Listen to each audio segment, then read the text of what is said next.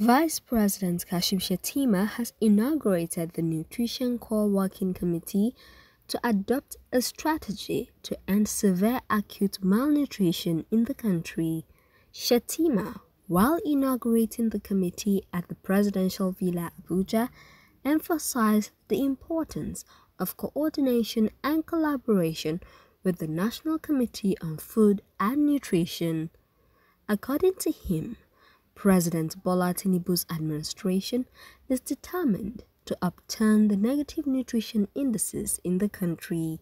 In an interview with newsmen, Special Advisor to the Vice President on Public Health, Dr. Uju Okorocha, said 88 out of 100 children are most likely not to be able to get to the age of 5 as a result of malnutrition. We have about 33% of stunting rates in Nigeria, which is really high. About 88 out of 100 children are most likely not able to get to the age of 5 as a result of nutrition. It's also cost an economic burden of over $2.5 billion. So these are some of the actions that the Nutrition Core Working Group will be looking at to change, like I said, the narrative and to make sure we have measurable outcomes that would shift the needle of the malnutrition challenges here in Nigeria. A lot of that has to do with coordination across the different MDAs because, as we know, nutrition is cross-cutting across agriculture, education, Ministry of Water Resources, Social Protection, and health as well. So it requires a coordinated and collaborative effort also with development partners, donors, as well as CSOs.